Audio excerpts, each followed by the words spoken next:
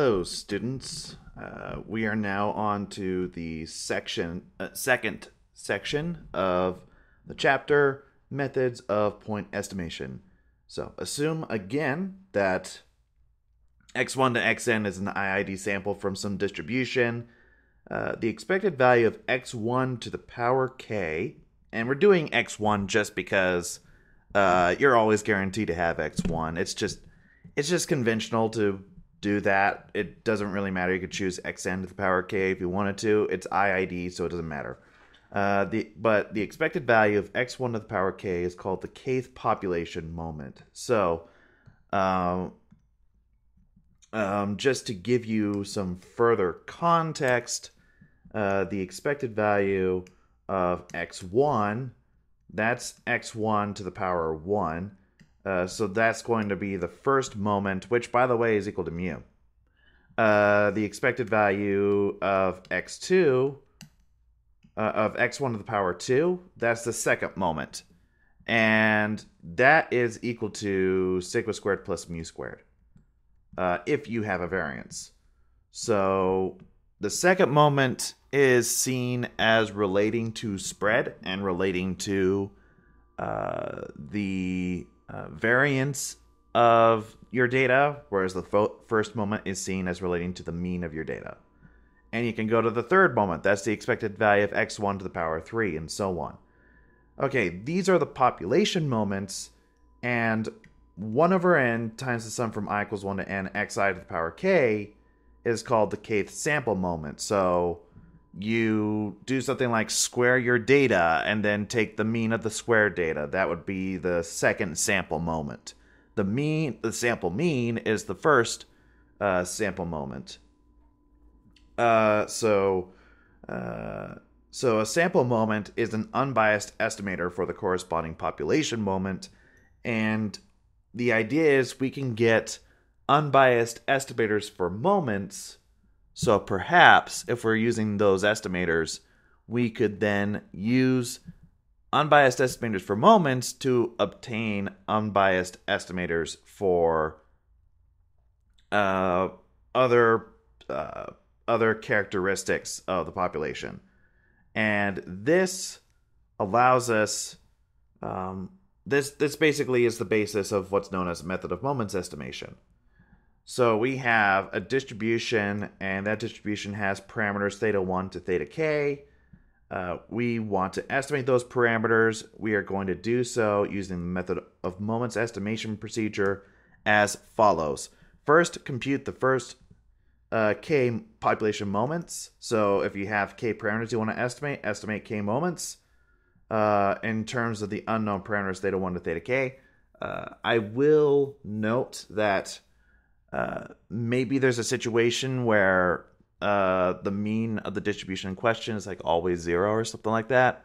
So maybe instead of estimating the first moment, or maybe instead of working with the first moment, you would work with the second moment only, because maybe the distribution in question only differs in terms of spread rather than location, whatever. But you could do something like that.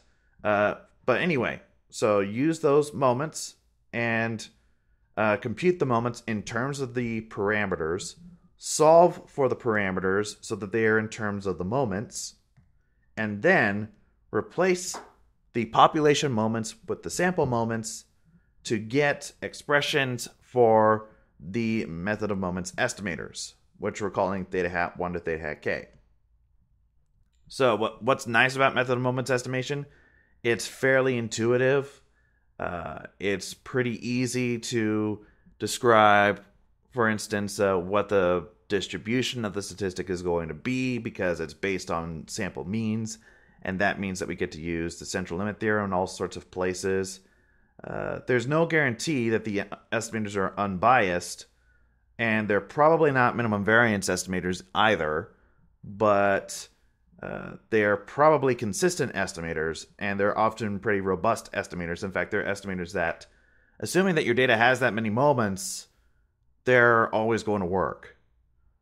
They're always going to estimate what they're going to try to estimate. So they're pretty robust in that actually all they really require that you assume is that your population have that many moments in order for those estimators to work. And that's pretty nice. It's nice that all we have to do is just assume that we have those moments, because that's generally a weak assumption. All it takes for a random all it takes for a random variable, to have an infinite number of moments is that the phenomena in question be bounded, meaning that there is some maximum value that the probability of exceeding that maximum value is 0. So if you have that, and also a minimum value too. Like, it can't get too small either.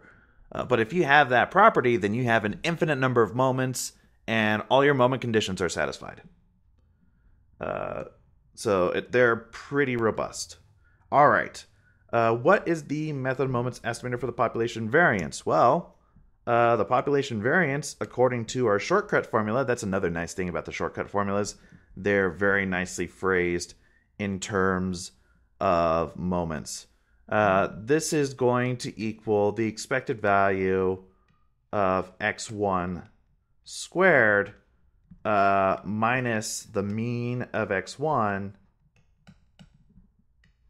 squared, which is equal to m2, the second population moment, minus the first population moment squared.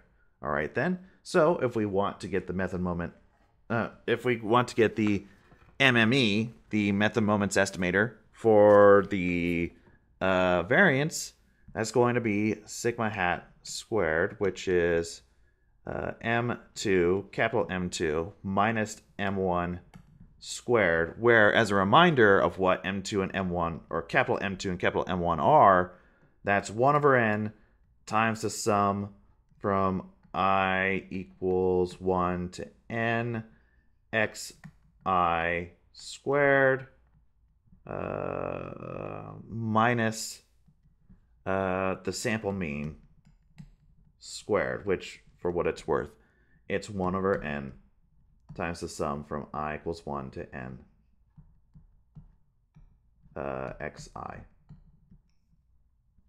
And actually, that corresponds exactly to the estimator we were studying in the previous video. So we know for a fact that, well, okay, if we wanted to write this differently, we could say this is 1 over n times the sum from I equals 1 to n xi minus x bar squared. So this is basically the estimator we were considering in the previous video. And we know for a fact that this estimator is biased, but it is also consistent. The bias is generally pretty small. All right. Next example. What is the MME for the rate parameter lambda, which is equal to 1 over mu for an exponential distribution? So mu, of course, is exactly the first moment. So that means that lambda, which is equal to 1 over mu, is 1 over m1. And therefore, the MME is lambda hat, which is 1 over capital M1. Remember that capital M1 is something computed from a sample, and this is 1 over x bar, which is also another statistic that we considered last time, and we know that 1 over x bar is a biased estimator for lambda, but the bias is pretty small and it's pretty easy to fix. Example 12, let x1 to xn be an IID sample from the distribution from a uniform distribution with parameters a minus b and a plus b. So this is a distribution in terms of a location parameter a and a scale parameter b. So a corresponds to a location parameter, and b is corresponding to a scale parameter, as opposed to a maximum and minimum value of the uniform distribution. What are the MMEs for A and B? All right. So let me get caught up in my notes. Let's compute first the first moment. So let's zoom in. All right. So the expected value of x1 is equal to the midpoint, which is a minus b plus a plus b divided by 2. The b's cancel, you get 2a over 2, which is equal to a. So not shockingly, our location parameter is the expected value of these random variables. The expected value of x1 squared is going to be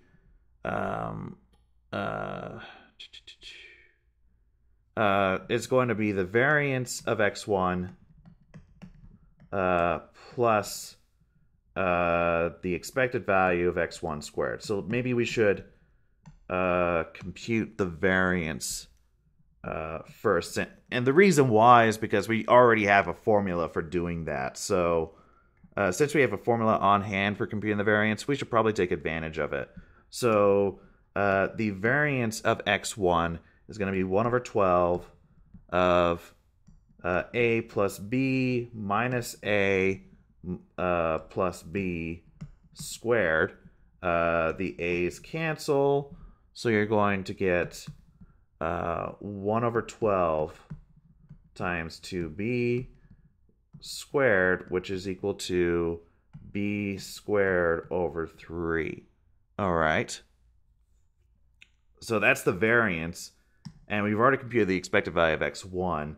So that means that this quantity is equal to b squared over 3 plus a squared. So this, as a reminder, this a is exactly equal to m1, and b squared over 3 plus a squared is equal to m2. To obtain method moments estimators, we need to write a and b in terms of m1 and m2. So we will write, we have the following system of equations. A is equal to m1, and b squared over 3 plus a squared is equal to m2. All right. So what does this imply?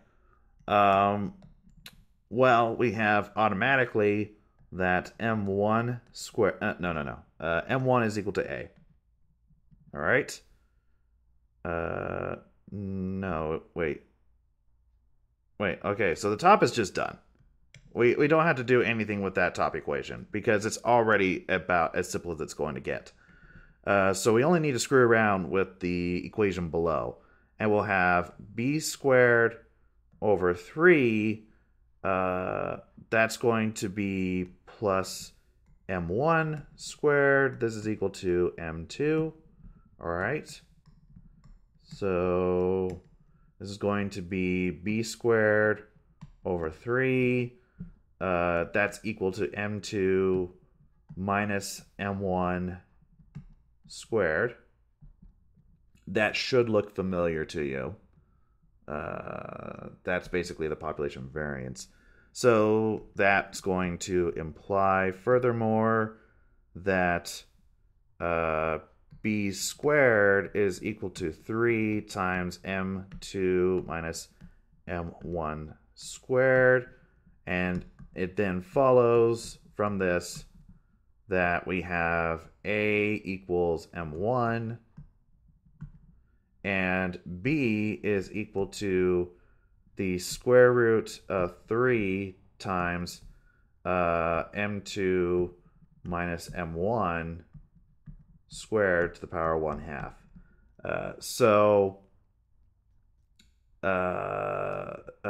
Let's see.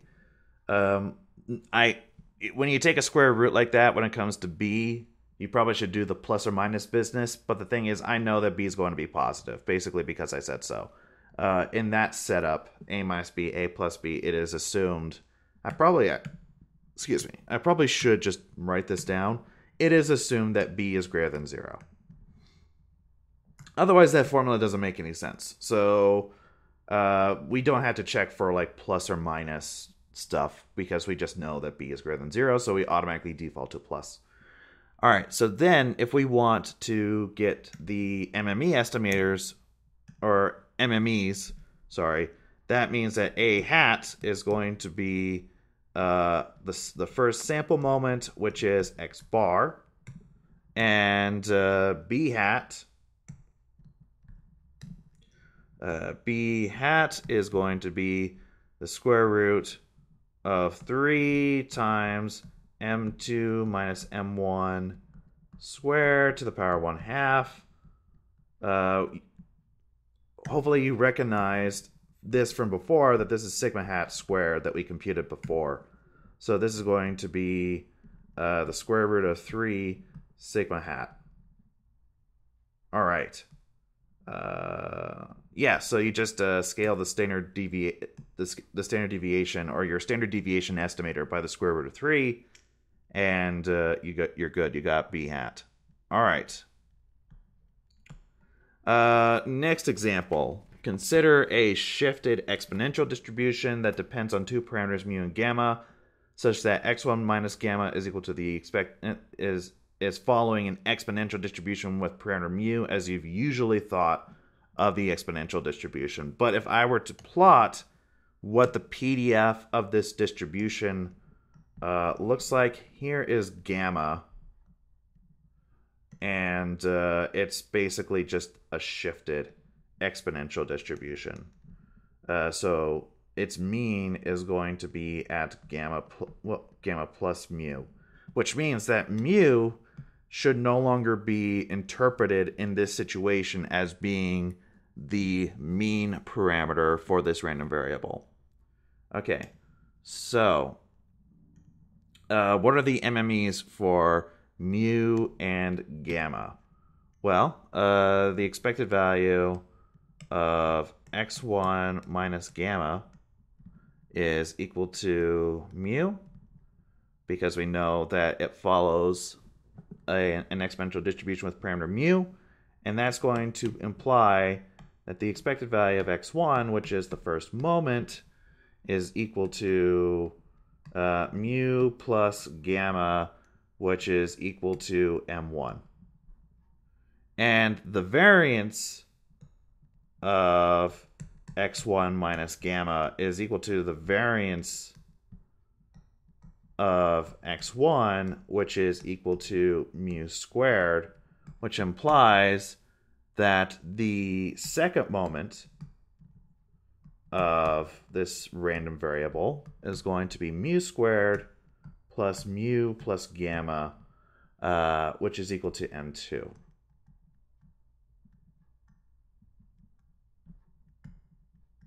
All right, now we set up our system of equations.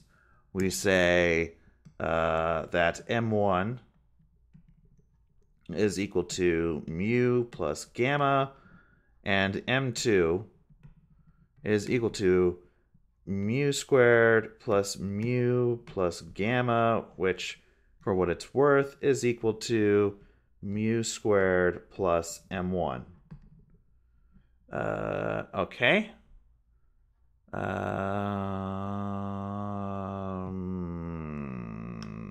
I think that's a mistake. Sorry, I think I made I made a mistake here. So this should be mu plus gamma squared. So this should be m1 squared. I had a suspicion that something was wrong. Okay, so let's start playing with these equations. Let's leave the first equation alone, and we'll say then that mu squared is equal to m2 minus m1 squared. Okay, and that's found by basically taking this expression and solving it for mu squared. And then we can take the square root in our next statement and say that oh, good grief, stop it. All right, okay, this is going to be, when we take the square root of that bottom equation, mu equals the square root of m2 minus m1 squared. And again, we're not going to bother with the plus or minus business because we know that whatever estimator we have for mu is going to, or whatever estimator we have for mu should be positive because mu is a positive parameter, basically by design. So we just get to say that. All right. Next up. So, or actually not estimator. It's just the case that mu is greater than 0. So we just are going to use the positive part. All right, so the bottom equation is done. Now let's play with the top equation. We get to say now that m1 is equal to gamma plus the square root of m2 minus m1 squared. All right. And then we get to, oh, did I write plus that? Yeah, that's true. That's true. So nothing's wrong. All right, continue writing stuff down. We'll then change the top equation to say, after we solve for gamma, that gamma is equal to m1 minus the square root of m2 minus m1 squared. Oh, and that's it. Yeah. So we're done. So that's gamma in terms of m1 and m2, and we have mu also in terms of m1 and m2. So mu is m2 minus m1 squared, and gamma is m1 minus that. Therefore, our method of moments estimators are going to be gamma hat, which is going to be m1 minus the square root of m2 minus m1 squared, which is going to be the sample mean minus sigma hat as computed above. Keep using that estimator. And then mu hat is just going to be sigma hat. And that's kind of funny. It's kind of funny to look at this. Remember before that for just a plain exponential distribution, the estimator for mu was going to be the sample mean. And now we're using the sample standard deviation, which if you're familiar with the exponential distribution, you know that the mean parameter mu, it's the mean, but it is also the standard deviation of the distribution. And it's just kind of funny how we already had a situation where we could have used either the sample mean or the sample standard deviation as estimators for mu. And I argued that the estimator that you should use in the case of just the plain old exponential distribution is the sample mean. That's probably what you should use. That's the best estimator. The moment we... And also, if we were just working with the exponential distribution, we would have said, okay, m1 is equal to... Excuse me. M1 is equal to mu, so that means that your estimator is going to be x bar. And then, once we add in this shift parameter, now we get a different story. The story we get instead is you should estimate mu using the standard deviation, which you know is an estimator that's invariant with respect to shift. So it doesn't care about any sort of shift. So it means that if you're in the presence of shift, the better estimator is going to be, or the estimator that you're going to use is going to be the standard deviation. But by the way, none of this is actually talking about efficiency, because if we were to, we're going to talk about maximum likelihood estimators in a second, and the maximum likelihood estimators would have a different story on how you should estimate mu and gamma. They probably would use the sample mean plus the I actually don't know off the top of my head what the maximum likelihood estimators say for these estimators. I could probably guess that gamma hat would be the sample the sample minimum, and mu hat might be the mean of the data minus the sample minimum, something like that. So anyway, it's just kind of interesting to see how these estimators change when you switch and add in that shift component. So it's just kind of funny. All right. Moving on. That is what I want to say about method of moments estimators. So the next estimation principle that we're going to talk about is maximum likelihood maximum likelihood estimation. And here I'm going to give a small example to demonstrate the idea behind maximum likelihood estimation. We're going to flip a coin, and we're going to record whether I get heads or not. Or we can think of this as being a Bernoulli random variable, but Bernoulli random variables are very similar to coin flips. The coin could be a fair coin, or it could be a biased coin. And if the coin is biased, the probability of getting heads is going to be p equals 0.9. When I flip the coin and observe an outcome, how will I decide which coin was flipped? So there's two possible coins in this scenario, and we need to decide which coin was flipped. So, or if you like, estimate the coin that was flipped. Okay, how are we going to do that? Let's compute the probability mass functions for a Bernoulli random variable. We only have to worry about it at P0 and P1. And let's see what the probability mass function is for the case of coin 1 and the case of coin 2. Alright, if it's coin 1 that was flipped, then P0 will be 0.5 and P1 will be 0.5. If coin 2 was what was flipped, then P0 is 0.1 and P1 is 0.9. Okay, so what should we do to decide which coin was flipped? Suppose that we get, so X is a random variable that is tracking the heads or tails, and it's going to be 1 if it got heads or not. It's going to be 1 if it got heads. So let's look at this. If we get heads equals 1, the probability, or I'm not really sure how I should write that. All right. Sorry, I'm just thinking about how to explain this. Although I suppose I do have text, which then begs the question, why do you have notes if you need to think about how to explain it? Well, reasons. Okay. If we've got... Let's suppose that the coin comes up heads. If coin 1 was the actual coin that was flipped, the probability of getting that was 0.5. But if coin 2 was what was actually flipped, the probability was 0.9.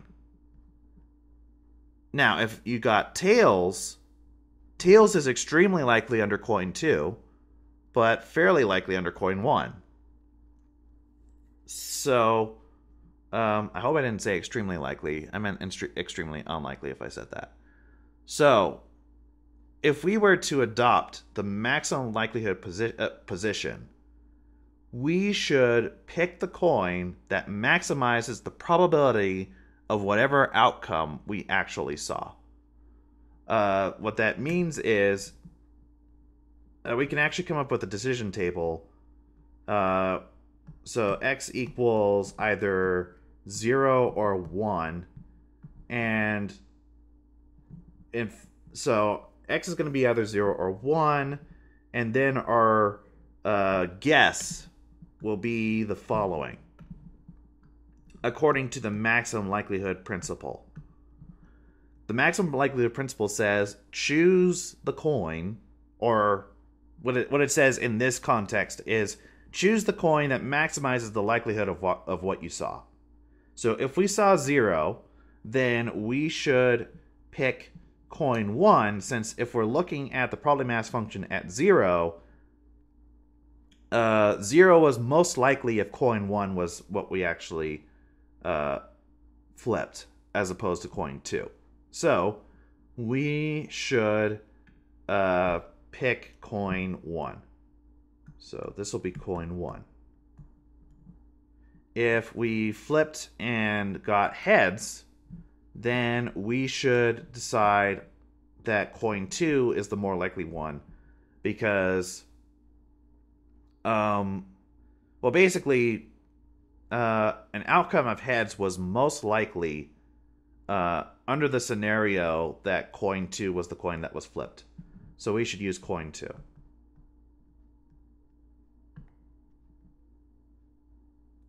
And that's what the maximum likelihood principle would tell us to do.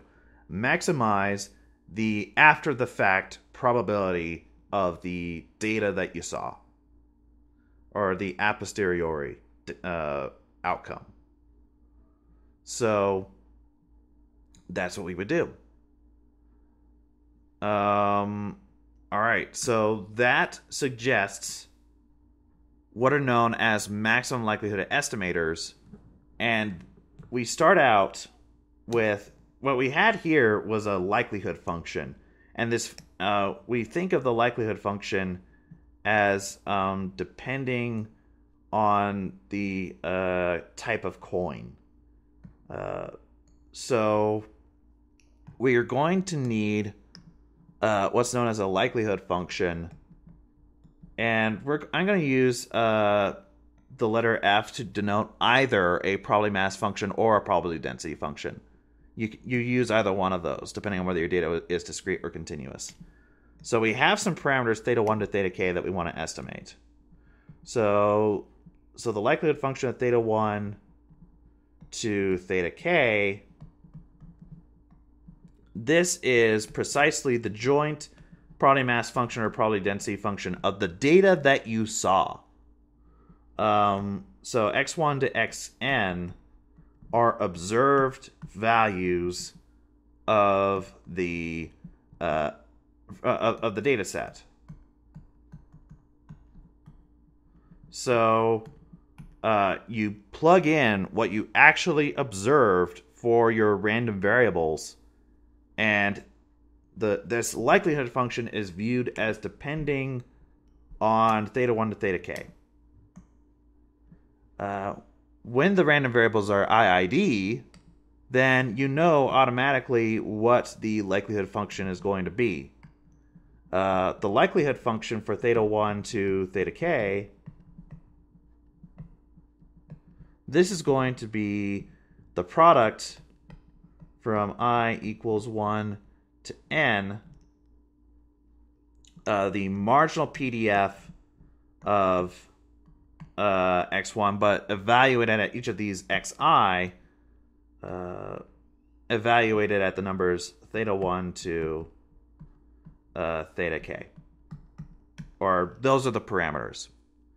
The maximum likelihood estimators, or the MLEs, theta hat 1 to theta hat k, are the values that maximize the likelihood function. So in other words, make this number as large as possible. They are interpreted as the most likely values of the parameter given the data we saw, in that we were most likely to see the values of the data if those were the parameters. So maximize your likelihood, make it as large as possible. And that will be and whatever estimators do this will be the maximum likelihood estimators.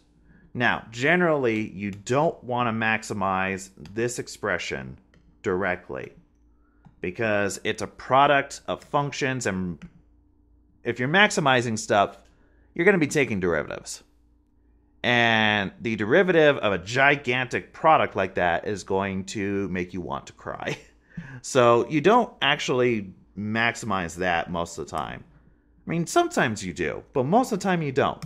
Instead, we will maximize L theta 1 to theta k. Here I wrote lowercase l, and this is going to be the natural log of L of theta 1 to theta k. So you take the natural log of the likelihood function. What's the natural log going to be? Well, it's going to be the sum from I equals 1 to n ln of f of xi. So from theta 1 to good grief, stupid screen. From theta 1 to theta k. All right. There's a few parentheses there. So work with the natural log of the probability mass or probability density function for the distribution. Add that up and then choose the parameter values that would maximize that sum. You're allowed to do this because since ln of x is an increasing function, both capital L and lowercase l are going to have the same, are going to have their maximum at the same location. Now, by the way, before I go on, notice that I've written down stuff that's in terms of multiple parameters. So you're actually talking about maximizing a multivariate function. So what that means is if you're not comfortable with how to maximize multivariate functions or how to take derivatives of multivariate functions, that one video that I recorded on multivariate calculus may be of interest to you. So you may want to go watch that to see how to work with derivatives of multivariate functions. All right. So maybe take a second to stop this video, go watch that other one, watch the part on multivariate calculus if you haven't already seen it, and then come back. All right. Consider an IID data set of Bernoulli data. What is the maximum likelihood estimator of the sample proportion P? All right. We have this situation. X can be either the number 0 or 1, in which case we can write the probability mass function as follows. And I'm using f as the probability mass function. It's going to be p to the power x times 1 minus p to the power 1 minus x. And you can confirm for yourself that this in fact agrees with however I have written down the probability mass function for the Bernoulli distribution in the past. Oh, there are some noisy magpies. Cute birds. I like magpies. But I'm tired of their crap right now because I'm trying to record. All right, so what is going to be the likelihood function for this data? So the likelihood function depends on P. It's going to be the joint probability mass function for x1 to xn. For that parameter choice P, which is going to be the product from I equals 1 to n f of xi for that parameter value P. And that is going to be the product from I equals 1 to n p to the power xi times 1 minus p to the power 1 minus xi. And if we were to actually multiply this out, what that product turns into is the product of the sum from I equals 1 to n xi times 1 minus p times the sum from I equals 1 to n 1 minus xi. And I'm already getting rather irritated with that notation. So just because of how painful it is to write down. So I'm going to simplify this and say that this is p to the power n times x bar. And then that's multiplied with 1 minus p to the power n times 1 minus x bar. Actually, x bar is the sample proportion. If you wanted, I could write down. Well, I'll just leave it like that. I'm going to leave it like that for now. All right, then. But I recommend that you should actually work with the log likelihood. So the log likelihood, L of p, lowercase l of p, that's the natural log of L of p. And what is the natural log of this? It's going to be the natural log of p to the power nx bar, and that's being multiplied with 1 minus p to the power n minus x bar. So this will be plus ln 1 minus p to the power n times 1 minus x bar. And we can also take those powers and move them out, because that's how natural logs work. So this will be equal to nx bar ln of p plus n times 1 minus x bar ln 1 minus p. All right. Now we need to take the derivative of this in terms of p. I'm going to say that we're probably going to run out of room, so I need to be a little bit more careful with how I use space. The implication of this is that L prime, and I'm going to compute this at p hat, because in the end we're going to end up with an estimator. It's going to be nx bar divided by p hat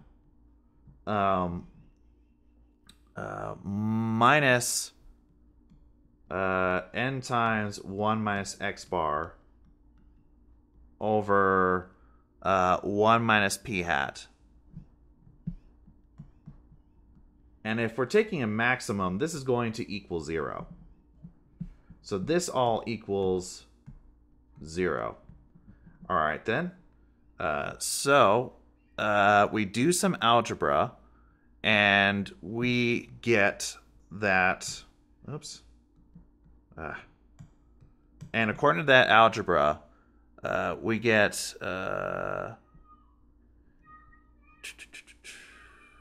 we're going to get, basically, after we do that algebra, I'm going to skip some of that some of those steps, that nx bar minus np hat is equal to 0, which then means that our estimator for p hat, or estimator p hat, is going to be x bar, which is the sample mean. Okay. Now that said, this shows that p hat equals x bar is a critical point. What we should do is compute the second derivative in order to actually confirm that this function is maximized at the p hat that is x bar that we obtained earlier. So the second derivative is going to be nx bar minus divided by p hat squared. So it's negative that minus n times 1 minus x bar divided by 1 minus p hat squared. Okay? And then if we were to plug in our p hat, which is x bar, we get that the second derivative at the maximum likelihood estimator is going to be negative n over x bar, which is, x bar is going to be a number that's greater than 0, minus n over 1 minus x bar. And that number is certainly going to be less than 0, except in like degenerate cases where x bar is either 0 or 1, in which case that's a rather difficult situation. But that is going to be a number less than 0, which means that the second derivative is less than 0. And you should recall from calculus, when talking about optimization, that In order for a maxima to be attained, if assuming that both the first and second derivative attain, so you could have a situation where you have a critical point where the derivative is equal to 0, and the second derivative exists at that point. The second derivative needs to be less than 0 in order for that point to actually be a maximum. Since that is the case, that confirms the fact that p hat, which is equal to x bar, is in fact the value that maximizes the log likelihood function, and therefore this is the maximum likelihood estimator. So p hat equals x bar. Okay, next example. Consider an IID dataset drawn from an exponential distribution with mean parameter mu. Find the MLE for mu. There's, of course, actually multiple estimators we could use for mu. We've seen that before. We could use the sample mean, or we could use the sample standard deviation, since both of those are going to estimate the same quantity. All right, I am going to go ahead and just write down the log likelihood function. So the log likelihood in this situation, so the log likelihood at mu is equal to the sum from I equals 1 to n ln times the PDF, ln of the PDF xi when the parameter is mu. But let's go ahead and write down what the PDF is, and it is e to the power negative xi divided by mu. And you might be thinking, what about the situation where, well, okay, there was a restriction. There was an additional restriction that said that xi needs to be non-negative. I think some kid is screwing around outside. You have this restriction that xi needs to be non-negative. How's that being handled by this? Well, basically, we don't really need to worry about the situation where xi is less than 0. We don't need to worry about that because the probability that that actually happens in a sample in our framework is 0. So we don't need to worry about probability 0 events, and we only need to worry about the probability density function on the region where the random variable could actually happen with some non-zero probability. All right.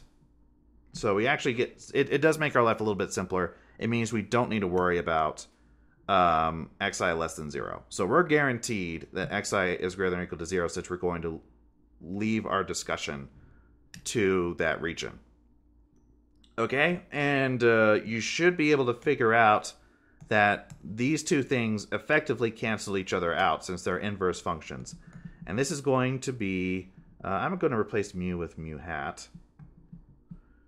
This is going to be the sum, well, 1 over mu hat times the sum from I equals 1 to n xi, which for what it's worth is equal to nx bar over mu hat, and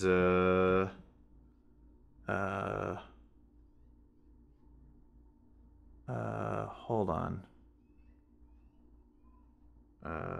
something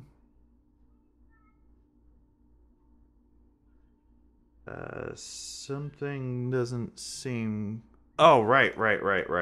I now know what's wrong. Okay, I didn't write that down quite right. It's the PDF wasn't written down completely correctly. It should be, we have E there, and then 1 over mu hat. My apologies. So that's why things weren't quite working out. So that means that when dealing with that natural log, we shouldn't actually just cancel it out like that. It's not that simple. all right. So this is going to be the sum from I equals 1 to n. And it'll be ln of 1 over mu hat plus ln of e negative xi over mu hat. All of this is being summed up. Now we get to say that those cancel out. And this is going to be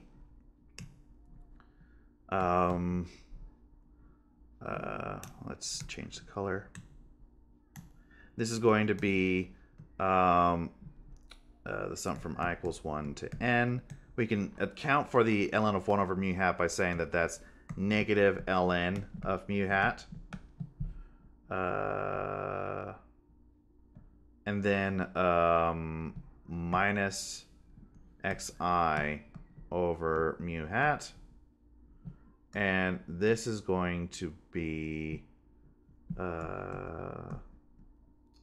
this, so negative n times the sum. No, negative n times ln of mu hat. So n ln of mu hat minus effectively nx bar over mu hat. All right. And now take the derivative. So L prime of mu hat is equal to negative n over mu hat minus, well, actually it's going to be plus nx bar over mu hat squared. And this needs to equal 0 in order for us to attain a maximum. And what we could do is add n over mu hat to both sides, and then raise both sides to the power -1 so that things are in kind of the right position. So far, oh, and additionally, we could divide out everything by n because it's basically superfluous. So we've now got, well,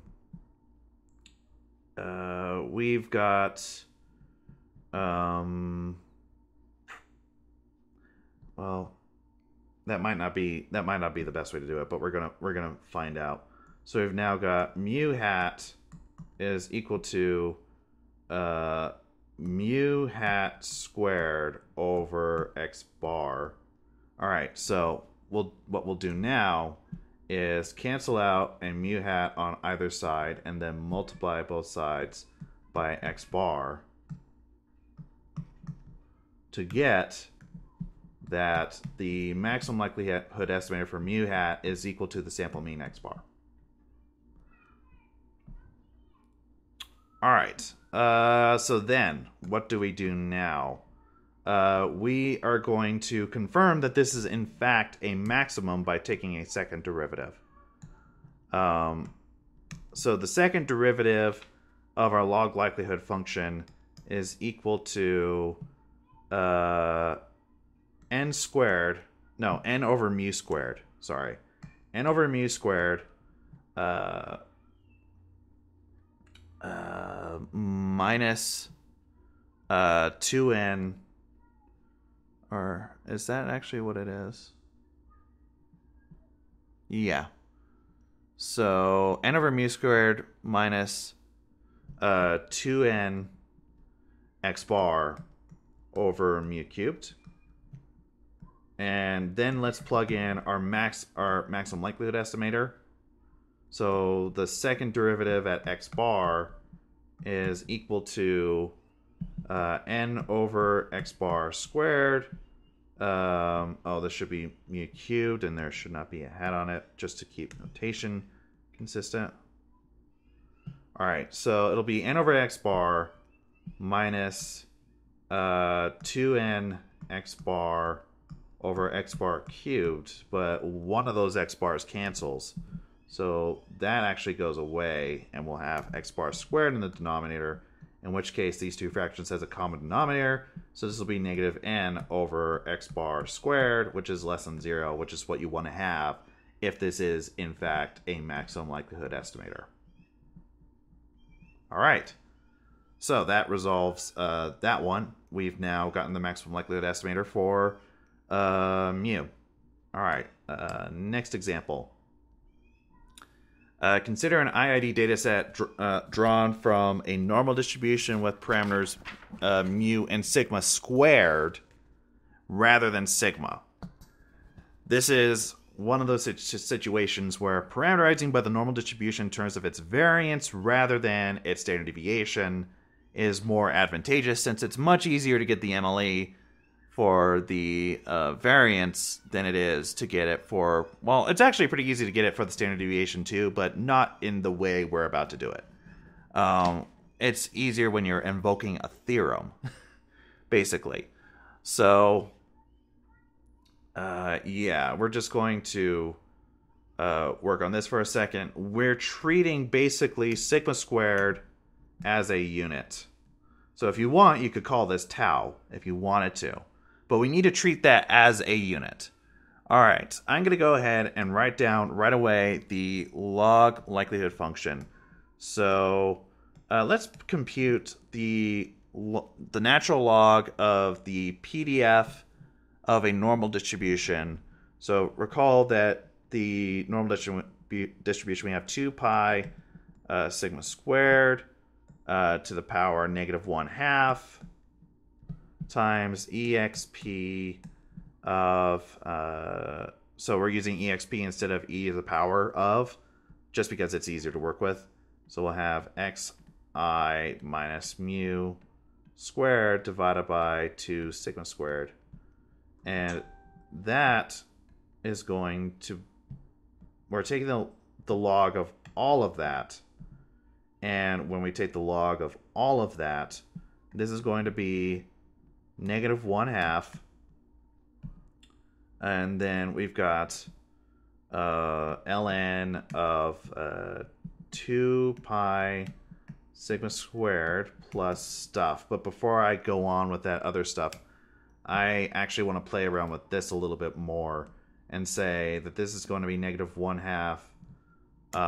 Actually, this is not all going to fit on this line. So we'll just go straight to the next line. So this will be negative 1/2 ln of sigma squared. And we're going to leave sigma squared as sigma squared. We're maximizing with respect to sigma squared, not sigma. So negative 1/2 ln of sigma squared minus ln of 2 pi. I just want to treat that. I want to treat that as a separate thing because I want to treat it as a constant. I know when I take a derivative, I'm going to not care about what value it is. And then plus ln of exp of negative xi minus mu squared over 2 sigma squared. But I know that ln and exp, those are inverse functions. So we can effectively eliminate this stuff and just write instead, remove that, write instead minus xi minus mu squared over 2 sigma squared. All right. So what that suggests about the log likelihood function in terms of mu and sigma squared is that it's going to be the sum from I equals 1 to n ln of f xi in terms of mu and sigma squared. All right, but we know what that is. That's what we were computing up above. So this is going to be the sum of negative 1/2 ln of sigma squared minus xi minus mu squared over 2 sigma squared. And then I'm just going to say plus a constant. I'm going to treat this part right here as a constant. or I'm just going to treat it as a constant because it doesn't depend at all on the parameters. All right. So what is this going to equal? Well, this is going to equal this part right here is a constant that gets added up n times. So you'll have negative n negative n over 2 ln of sigma squared minus the sum from well, let's write instead 1 over 2 sigma squared, so minus 1 over 2 sigma squared. And then we have the sum from I equals 1 to n xi minus mu squared. All right, now we need to take derivatives. We're going to take partial derivatives. I'm going to assume you know what a partial derivative is, because I'm going to assume that if you didn't know it, you watched my video on multivariate calculus, and where I talked about taking partial derivatives. Effectively, what you do is you treat one of the variables as actually being a variable and everything else as being constant.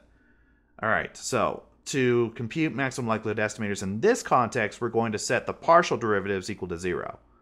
So the partial derivative of L with respect to mu is going to be and when we're going to evaluate this thing at mu hat, but whatever. So this part right here does not depend on mu, so we just get to ignore it. So we'll have negative 1 over 2 sigma squared. This is sigma squared because the sigma squared doesn't depend on mu. And then we have the sum from I equals 1 to n, the partial derivative with respect to mu of xi minus mu and squared. So let's evaluate that. The 2 comes out, so this will become 2. Why is it not erasing? Probably because it's being stupid. Okay, so the 2 comes out, and that's how you handle that. Then the derivative of the inside is going to be negative 1. So you're going to end up with, in the end, this being xi minus mu. All right, so we're going to set this equal to 0 to obtain the maximum likelihood estimator for mu. Oh, and also these cancel out. And also, since we're saying this equal to 0, we basically don't care about that either. We don't care about sigma squared anymore. So setting this equal to 0, what we get to then say is that n times x bar, that's what the sum of xi is going to be, minus n times mu hat is equal to 0. And all right, then that means that mu hat, that's going to imply that mu hat is equal to x bar. All right, now we need to work with sigma squared. So partial L with respect to sigma squared. All right, what's that going to be? That's going to be negative n over 2 sigma squared plus 1 over 2 sigma squared squared, and then we have the sum from I equals 1 to n xi minus mu squared. And we're going to set this equal to 0 in order to maximize it, and also go ahead and replace mu with its maximum likelihood estimator from above. All right. You are allowed to do that when you're trying to obtain maximum likelihood estimators. If you found an earlier maximum likelihood estimator, you can plug it in. All right. We have basically too many sigma squares, so one of those gets to cancel out by multiplying everything by sigma squared. And thus we get, additionally, it's slightly annoying to always be pulling this thing around everywhere. So I'm probably going to deal with that in a second, right in terms of the sample variance. But then we're going to say that... also the 2's get to cancel out because we can multiply everything by 2 and get rid of those. So now we've got... well, we're almost done, basically. We've got the sum from I equals 1 to n, xi minus x bar squared is equal to... multiply everything by sigma squared. You'll get n sigma squared. Or let's say n sigma hat squared. And then divide everything by n to get sigma hat squared by itself. And there we go. There's our maximum likelihood estimator for sigma squared, 1 over n. It's kind of funny that never once did we get the sample variance where we divide by n minus 1. And all of these examples of finding any estimator. And the reason why is because neither MLEs or MMEs, which we talked about, are guaranteed to give you unbiased estimators. Generally, you have to unbias them yourself. If you want an unbiased estimator, you have to work harder to get one. All right? But in any case, this is going to be the estimator. We also have the maximum likelihood estimator for mu hat too. That is given right here. All right, so we have both of our maximum likelihood estimators. Now, what I did before in the previous examples, the more univariate examples, was say, all right, we need to check that this is in fact a maximum. The thing is that we would check for a maximum. So we check for a maximum by computing what's known as the Hessian matrix.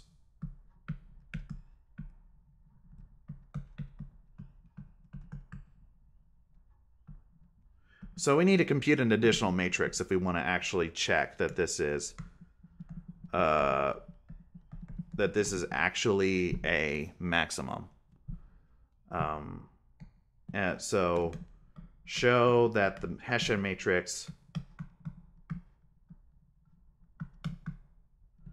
is positive definite.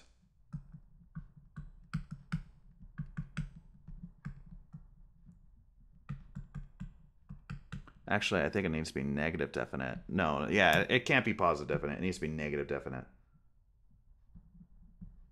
So show that it is negative definite. We're not going to do this.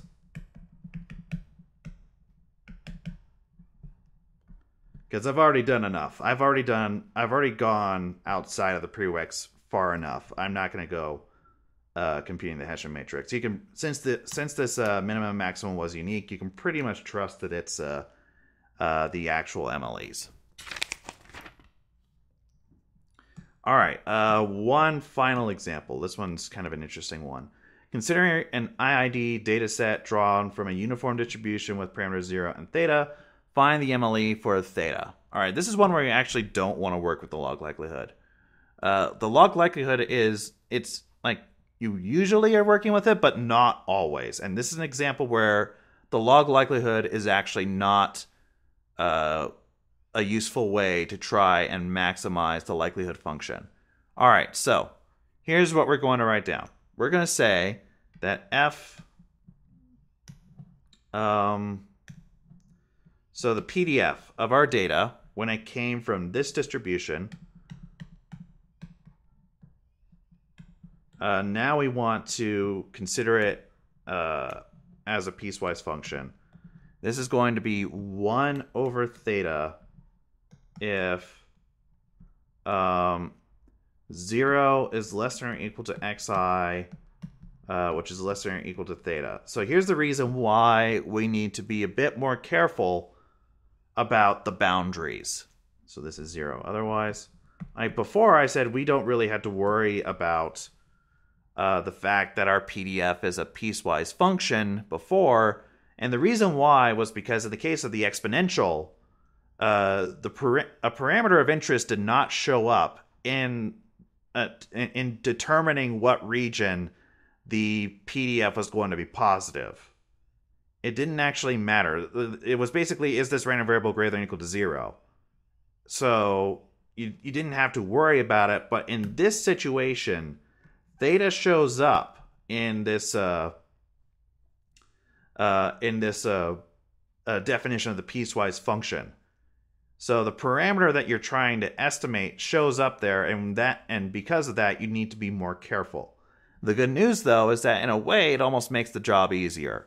Because when I then compute the likelihood function for theta, which is going to be the product from I equals 1 to n f of xi for theta, that's going to be, let's see, we're going to have a 0 otherwise at some point. So now let's think about when this thing would be positive.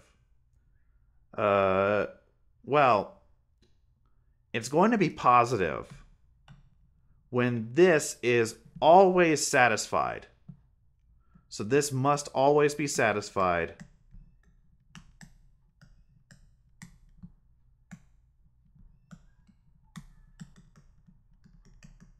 And it must be satisfied. That meaning for all I.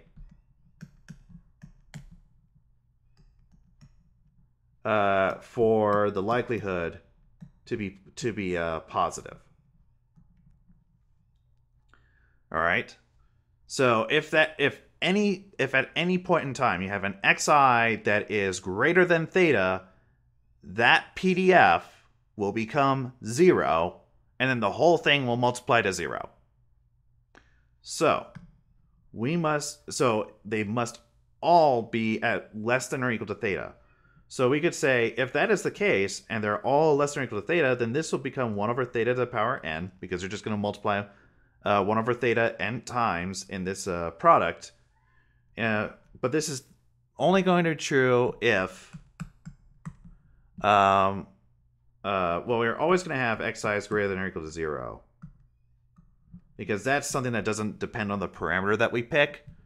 But we'll also say, and xi is less than or equal to theta for all I.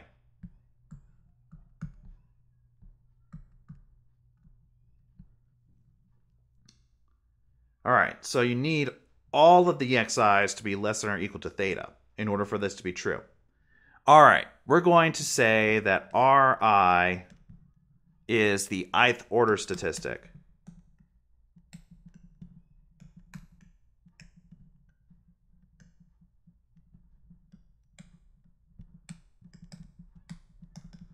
So that is, so remember before we were talking about the ordered data set, that means that R1 is less than or equal to R2, which is less than or equal to ... which is less than or equal to Rn, which means that Rn is going to be the sample maximum. So this is a sample max. And there is a simple way to guarantee that all of the xi are less than or equal to theta, and that is that the sample maximum is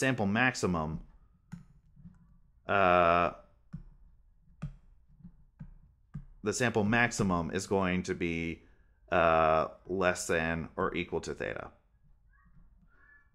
And if we wanted to, we could say, all right, we could replace xi greater than or equal to 0 with the sample minimum. So if R1 is greater than or equal to 0, and I should not write Ri, sorry about that. The sample maximum is Rn. So we need Rn is less than or equal to theta. All right.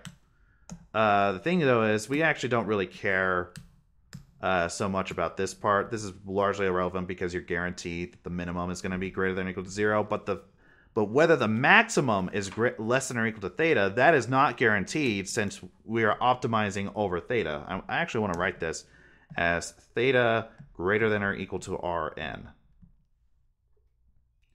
Yeah. So since theta is the thing we are trying to maximize and theta is viewed as being variable, it is not guaranteed that theta will always be greater than or equal to Rn, because we could pick a smaller theta than that and result in our likelihood function becoming 0. So, how then are we going to maximize this? Well, remember from Calculus 1, when talking about maximization theory, that it's not always the case that a function is maximized when the derivative is 0, which is a good thing because we don't want to take derivatives of this, since it's got since we're gonna, or it would be a, well, I don't know, taking derivatives is okay, but a function is not always maximized when the derivative is equal to 0. It's also maximized at points where the derivative doesn't exist. And one point where the derivative is not going to exist is when theta equals Rn. So the derivative does, or L prime does not exist when theta is equal to Rn, since that is a point where the function jumps. Because if we were to plot this function, what would it look like? If we were to plot the likelihood function, our plot would look like so. We have Rn here, the sample maximum. Remember that this function depends on theta. So for theta greater than or equal to Rn, the function is going to be decreasing because it's going to be some... Well, actually, we should... Let's go ahead and put... No, we'll go ahead and do that. So it's going to be a decreasing function for theta greater than or equal to Rn, since this is a 1 divided by theta to the power n. So as you increase theta, that number is going to get smaller and smaller. And for for theta less than Rn, this function is going to be 0. Okay? So we create a plot, and there is a jump in this function, and it's a point of non-differentiability. So another place where functions can attain their maxima are places where, or local maxima, are places where the function is non-differentiable. And we have a point of non-differentiability at the point theta equals Rn, and actually this plot reveals to us that this is where the likelihood function gets maximized. So that means that L of theta is going to be maximized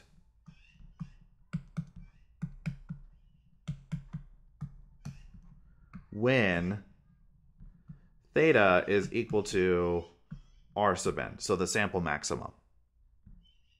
Or let's write L theta hat is maximized when theta hat is equal to R sub n, which means that our maximum likelihood estimate for this parameter theta, which should be interpreted as the maximum of this distribution, our maximum likelihood estimator is the sample maximum, which seems to make absolutely perfect sense. Right? It's just that for this, you actually were not using really much calculus to obtain the maximizer. All right, MLEs are consistent estimators. You're just going to have to take my word for that. They are consistent. They are either minimum variance or they're almost minimum variance, in that you could probably do a little bit more to them to get a minimum variance estimator. And these properties improve as the sample size gets large. Additionally, if you have a function of your parameters and you want to find the MLE of the function of those parameters, the MLE will be the function applied to the MLEs. So as an example, let's suppose we wanted to find the MLE of lambda, which is equal to 1 over mu. I want to find its MLE. I know that the MLE for mu is x bar, and that's going to imply that the MLE for lambda is 1 over x bar. Or let's go back to example 20 where we were trying to find the MLE for mu and sigma squared instead of mu and sigma. It's easy to get an MLE for mu and sigma squared. And then once you do that, you can find the MLE for the standard deviation sigma. Because the MLE for sigma squared was 1 over n times the sum from I equals 1 to n. So from I equals 1 to n, xi minus x bar squared. And what that implies is that the MLE for sigma is going to be the square root of that. So it's going to be the square root of 1 over n times the sum from I equals 1 to n xi minus x bar squared, which is kind of like the sample standard deviation. All right, so actually all of the estimators that we've seen are general cases of are specific cases of a general approach to parameter estimation, where a good estimate is an estimate that optimizes some objective function. So MLEs are maximizing the likelihood function. So there's a class of functions estimators called least squares estimators. Least squares estimators minimize the sum of squared errors, where you have observations xi. You have a predicted value of observations depending on parameter values, and you pick the parameter values to minimize the sum of square differences between your observations and their predicted values. Least squares estimation would show up in Math 3080 when talking about linear regression, but at the same time, we've actually already seen a least squares estimator. The least squares estimator for mu, the sample mean, is the sample, or mu, the population mean, is the sample mean. So we've already seen one least squares estimator. And there's also the least absolute deviation estimators, where you have a predicted value that depends on parameters, but instead, instead of maximizing or minimizing the squared errors, you minimize the absolute value of the errors. You have M estimators, which are these maximize basically the sum of an objective function applied at each xi that depends on parameter values. And all of the estimators that we've seen so far are specific cases of M estimators. What was the point of discussing that? Well, we could talk about, for example, the sample median, which never at any point showed up as an estimator, which would suggest that there's no motivation really for the median aside from supposed simplicity. But actually, the median shows up as an estimator when your objective is, when you have data like this, what you want to do is minimize the absolute value of the distances from some predictor. So suppose you have the following data set. We're going to work with the least absolute deviation estimator, which is the estimator that minimizes the term that I've highlighted or underlined in blue. Here is a function that computes this absolute value penalty term, and I've vectorized it in terms of its parameter mu, and then use the curve function, which is the R function for plotting curves, to plot this function. And what you see is that this function actually does take a minimum somewhere. It's going to take its minimum here. This minimum is at about, if we go back to this data set, how many observations did it have? Oh, 12.2. So this function is actually minimized at the median of 12.2. Since it's minimized at that median, this would be our estimator for our predicted value mu hat. And in fact, if we use the R function optim, which is a numerical optimization function, I'm apparently optim is not what you're supposed to use here. There's a different function. Is it optimize? Whatever. But if you ask that function to find when this function is minimized, it actually does minimize it at a value very close to the median. It's not going to get exactly the median because the median is a point of non-differentiability, but it gets very close to that. And in fact, that is where it's going to be minimized. All right, so that wraps up our discussion for Chapter 6. The next chapter is Chapter 7, which is going to be on statistical intervals. And statistical intervals include confidence intervals, prediction intervals, tolerance intervals. But for the most part, I would say that most people are familiar with confidence intervals. So we're going to be talking about confidence intervals in Chapter 7, and I will see you there.